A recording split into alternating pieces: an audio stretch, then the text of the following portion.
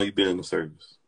I just made 4 years, July 26th. So See, hmm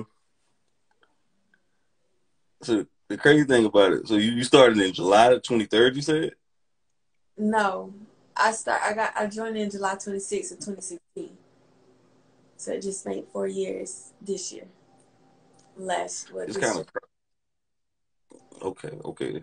And it's actually an 8-year contract. I'm not mistaken because you got to do the reserves too if you opt out.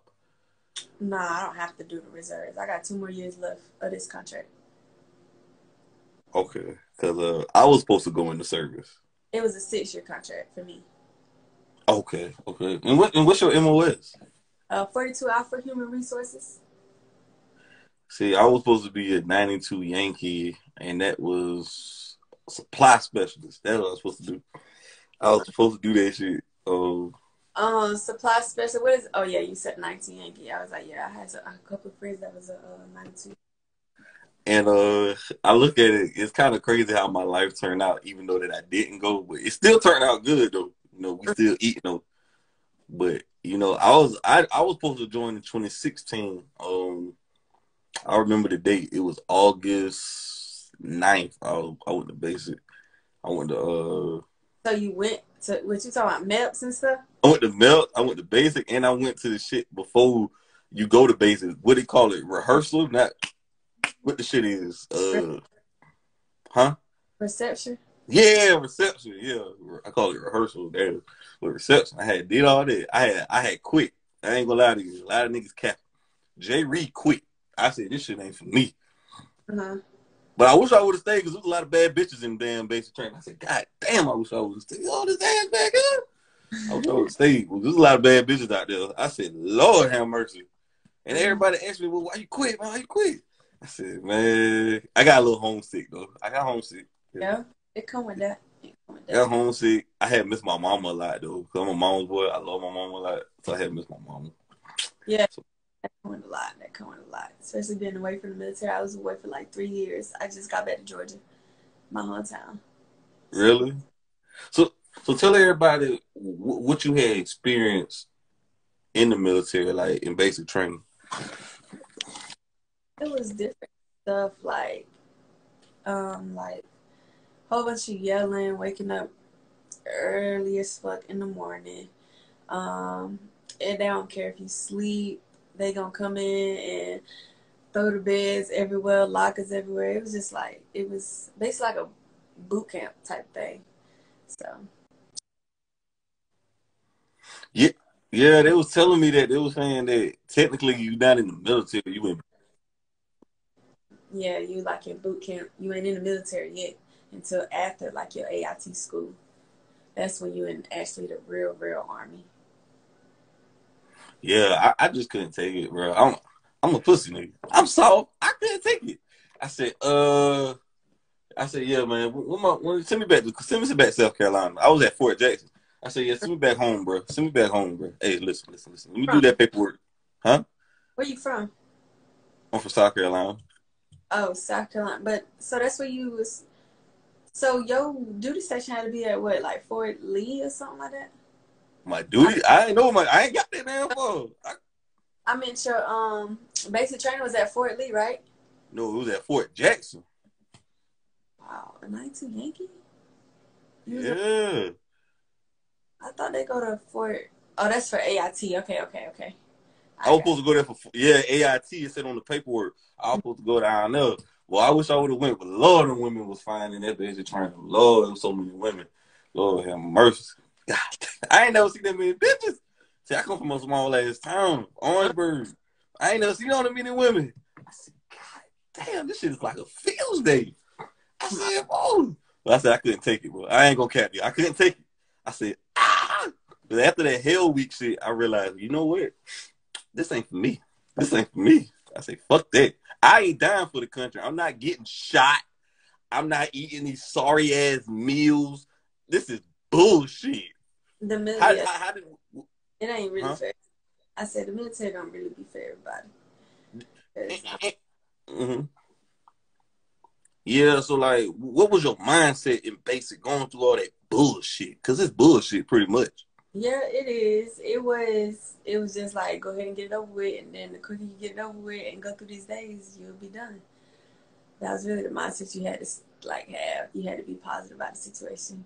Because I mean, you go 2 months without your phone, you can't talk to your people for 2 months, like at all. They'll give you phone calls here and there, but other than that, it was like very random and rare. So Yeah, and it was kind of crazy. I remember a drill sergeant had put me to the side. He was like, "You shouldn't quit because the military don't change people no more." He was like, "It ain't like what it used to be," is what he was saying. Like back in the day, it used to really change a person's morals, but they don't do that. He said, "If a woman was a hoe before she went in there, she gonna be a hoe when she get out of there." She was like, so they don't change nobody. yeah, Uh, you so know. I didn't like it. I think I lasted about 2.5 weeks. I think I did about. I left in August, and then they kept me. See, them motherfuckers were dirty. They try to make me quit to make me graduate. I say, fuck no. Where the paperwork at so I can get my release papers so I can go to the house. So they kept me all the way to October 1st. Mhm. So I was there 2 damn months getting paid, and then them motherfuckers slick though, bro. Yeah, they is. They is. Not gonna- So I remember I had signed some shit to go home so quick. I had to pay $3,000 back, Mhm. Ooh. but I paid that bitch back though. You No said. cap. It was $3,000. Yeah. Yeah. Yeah, no cap. So I remember one year they took my taxes. They took my whole tax shit. Damn. Uncle Sam said, "Give me that. Give me that." He said, "Get that back." So yeah. So what was it like growing up in your hometown, Georgia? I would say it's pretty chill. It ain't really too much to do here. I'm from Statesboro, so it ain't really too much to do down there. But I was mostly raised in Atlanta, of Clayton County.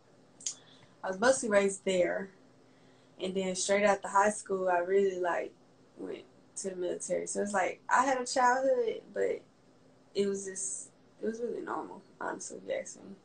Partying, all that extra stuff at 15, 7, 15, probably like to 18. And now it's getting kind of old to me, so I don't really do all that type of stuff anymore. I do here and there on occasion, though. Hey man, when I see you, I be looking at your page, bro. I be peeping shit. I be watching, bro. You I, with the shits. you say what? I said you with the shits. Very much with them. Very much with it. But there's another thing though. Like when you was going through all that, like what kept you motivated mostly? Like was it letters? Was you writing to your peoples or? Yeah, Was, I my mom. See, my auntie was the first sergeant there at my basic training, so it's like I didn't have leeway because we had to play it off as if we wasn't kin, but I had leeway. So that writing my sisters in them, that was really it. And then I made a couple of friends in there, so that kept my mind off the time. And then every Sunday we would go to church, so I would go to church. This is like a whole bunch of stuff I keep like my mind occupied. was you having some fraternizing? Did you have some entanglements in basic? I had a like basic training boo. That's what they call it then. Basic. Basic boo in basic training, and the whole time basic training we was like messing with each other. We didn't do no extravagant shit. The most we did was probably kiss. It was probably like a pet kiss, but we had to sneak and do that. So, but yeah, Y'all didn't get any quickies anywhere, nowhere? Back in them FTX woods, anything at night? I remember doing that shit, doing the wood exercise.